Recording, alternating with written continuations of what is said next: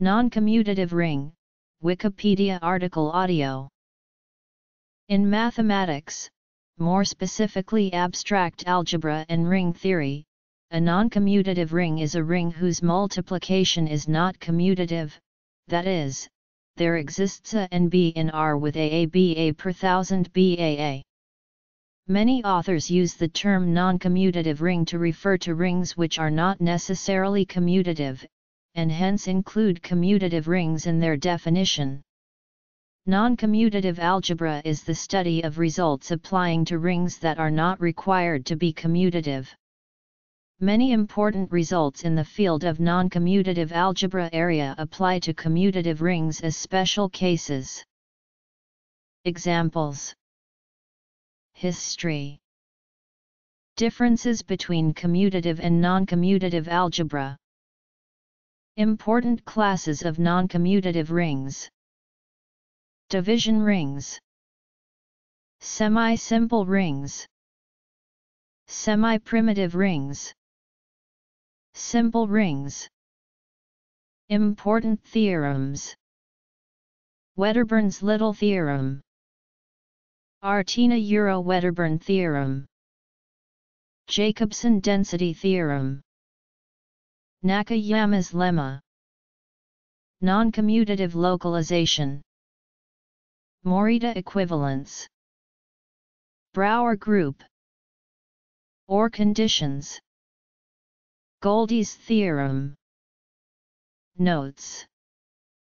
Although some authors do not assume that rings have a multiplicative identity, in this article we make that assumption unless stated otherwise. Some examples of rings which are not commutative follow. Beginning with division rings arising from geometry, the study of noncommutative rings has grown into a major area of modern algebra. The theory and exposition of noncommutative rings was expanded and refined in the 19th and 20th centuries by numerous authors. An incomplete list of such contributors includes E. Ardeen, Richard Brouwer, P. M. Cohn, W. R. Hamilton, I. N. Herstein, N. Jacobson, K. Morita, E. Noether, A. Orr and others. Because noncommutative rings are a much larger class of rings than the commutative rings, their structure and behavior is less well understood. A great deal of work has been done successfully generalizing some results from commutative rings to noncommutative rings. A major difference between rings which are and are not commutative is the necessity to separately consider right ideals and left ideals. It is common for noncommutative ring theorists to enforce a condition on one of these types of ideals while not requiring it to hold for the opposite side. For commutative rings, the left-right distinction does not exist. A division ring, also called a skew field, is a ring in which division is possible. Specifically, it is a non-zero ring in which every non-zero element A has a multiplicative inverse, i.e., an element x with AAX equals XAA equals 1. Stated differently, a ring is a division ring if and only if the group of units equals the set of all non-zero elements. Division rings differ from fields only in that their multiplication is not required to be commutative. However, by Wedderburn's Little Theorem, all finite division rings are commutative and therefore finite fields. Historically, division rings were sometimes referred to as fields, while fields were called a-commutative fields a-. A module over a ring with unity is said to be semi-simple if it is the direct sum of simple submodules. A ring is said to be semi-simple if it is semi-simple as a left module over itself.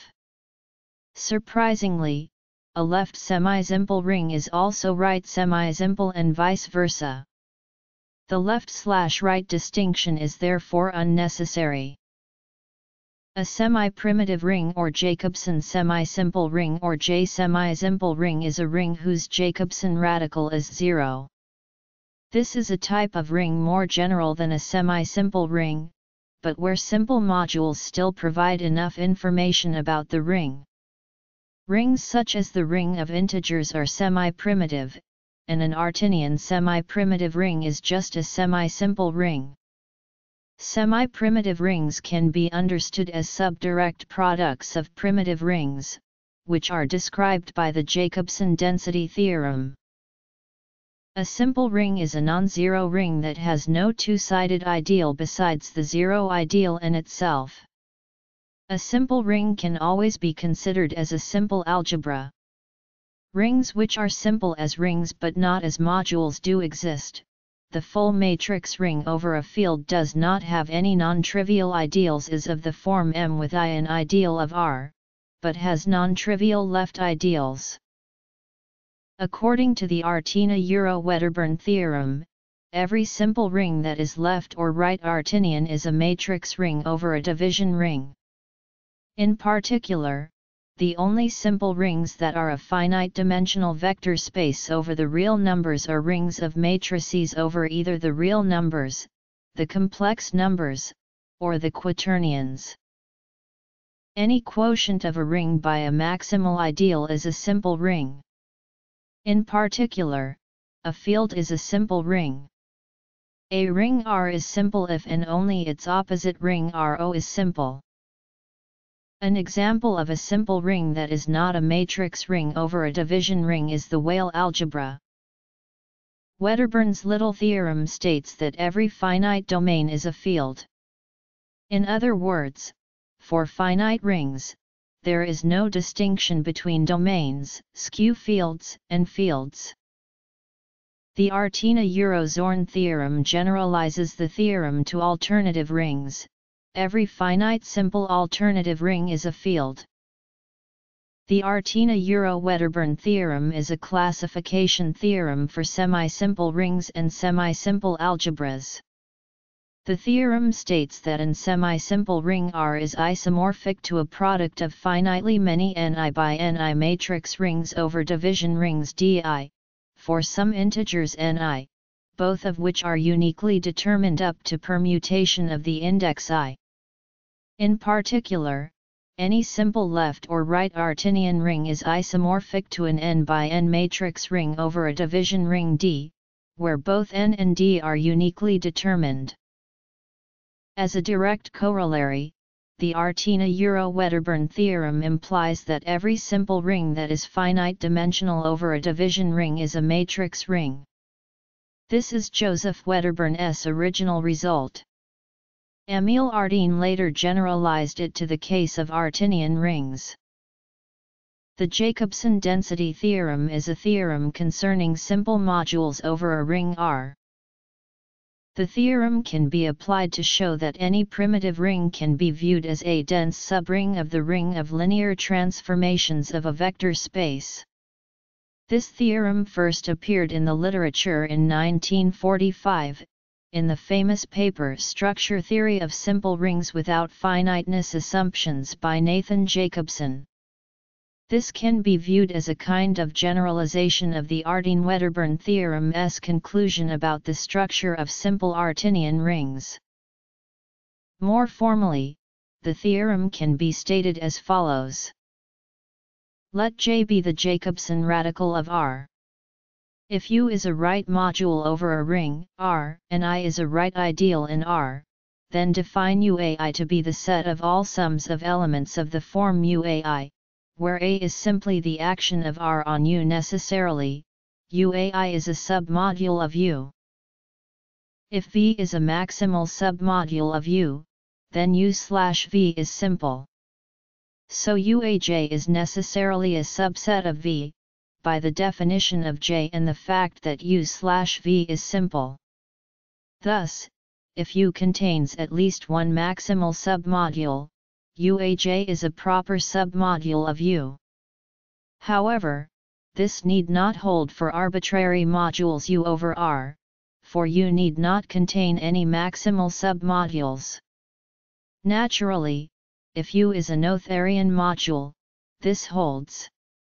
If R is Noetherian, and U is finitely generated, then U is a Noetherian module over R, and the conclusion is satisfied. Somewhat remarkable is that the weaker assumption, namely that U is finitely generated as an R module, is sufficient to guarantee the conclusion. This is essentially the statement of Nakayama's lemma. Precisely, one has the following. A version of the lemma holds for right modules over noncommutative unitary rings R. The resulting theorem is sometimes known as the Jacobson-Euro-Azumea theorem. Localization is a systematic method of adding multiplicative inverses to a ring, and is usually applied to commutative rings.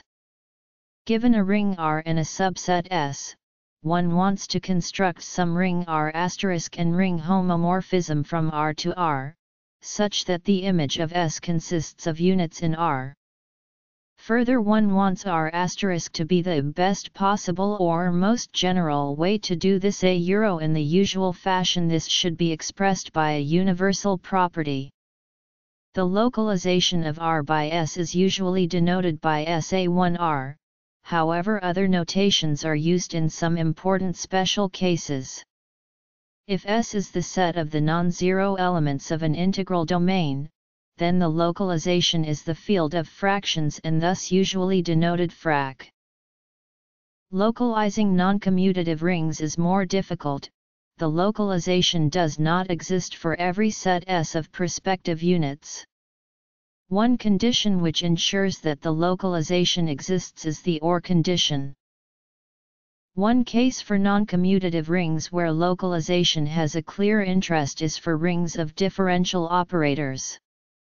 It has the interpretation, for example, of adjoining a formal inverse dA1 for a differentiation operator D. This is done in many contexts in methods for differential equations. There is now a large mathematical theory about it, named microlocalization, connecting with numerous other branches. The micro tag is to do with connections with Fourier theory, in particular. Morita equivalence is a relationship defined between rings that preserves many ring-theoretic properties. It is named after Japanese mathematician Kiichi Morita, who defined equivalence and a similar notion of duality in 1958. Two rings R and S are said to be equivalent if there is an equivalence of the category of modules over R, R mod, and the category of modules over S, S mod. It can be shown that the left module categories R mod and S mod are equivalent if and only if the right module categories mod R and mod S are equivalent. Further, it can be shown that any functor from R mod to S mod that yields an equivalence is automatically additive.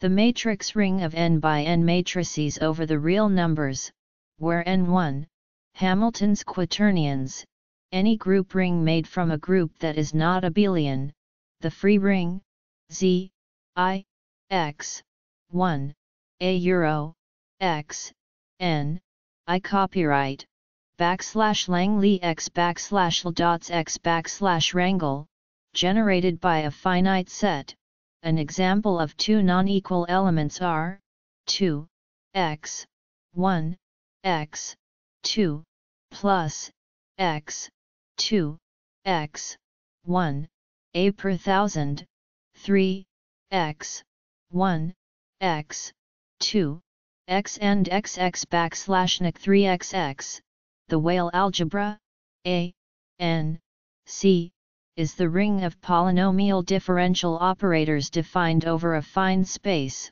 for example, A, 1, C, A per thousand, C, I, X, Y, I copyright / X, Y, A, Y, X, A, 1, \Kong \. Math \Langley XY wrangle / where the ideal corresponds to the commutator, the quotient ring, C, I, X, 1, A euro, X, N, I copyright / x, I, x, j, a, q, I, j, x, j, x, I, \Langley x \L x \Wrangel/, where they, q, I, j, a, c, \in \math, is called a quantum plane. Any Clifford algebra can be described explicitly using an algebra presentation, given an f vector space V of dimension n within a quadratic form, q v a with circumflex v a f. The associated Clifford algebra has the presentation f I e 1 a euro e n I copyright / e I e j plus e j e I a q e I e j \Langley e \L e \Wrangel/ for any basis e 1 a euro e n comma \L e of v. Superalgebras are another example of noncommutative rings. They can be presented as c x 1 a euro x n I 1 a euro I m I copyright / I j plus I j I \Langley \theta \theta \Wrangel/. The Brouwer group of a field K is an abelian group whose elements are Morita equivalence classes of central simple algebras of finite rank over K, and addition is induced by the tensor product of algebras. It arose out of attempts to classify division algebras over a field and is named after the algebraist Richard Brouwer. The group may also be defined in terms of Galois cohomology. More generally, the Brouwer group of a scheme is defined in terms of Azumaya algebras. The OR condition is a condition introduced by Augustin Or, in connection with the question of extending beyond commutative rings the construction of a field of fractions, or more generally localization of a ring. The right OR condition for a multiplicative subset S of a ring R is that for AAR and SAS, the intersection as a copyright SRA per thousand A. A domain that satisfies the right OR condition is called a right OR domain. The left case is defined similarly. In mathematics, Goldie's theorem is a basic structural result in ring theory, proved by Alfred Goldie during the 1950s. What is now termed a right Goldie ring is a ring R that has finite uniform dimension as a right module over itself, and satisfies the ascending chain condition on right annihilators of subsets of R. Goldie's theorem states that the semi-prime right Goldie rings are precisely those that have a semi-simple Artinian right classical ring of quotients. The structure of this ring of quotients is then completely determined by the Artina-Euro-Wedderburn theorem. In particular, Goldie's theorem applies to semi-prime right Noetherian rings, since by definition right Noetherian rings have the ascending chain condition on all right ideals. This is sufficient to guarantee that a right Noetherian ring is right Goldie. The converse does not hold. Every right OR domain is a right Goldie domain, and hence so is every commutative integral domain. A consequence of Goldie's theorem, again due to Goldie, is that every semi-prime principal right ideal ring is isomorphic to a finite direct sum of prime principal right ideal rings. Every prime principal right ideal ring is isomorphic to a matrix ring over a right OR domain.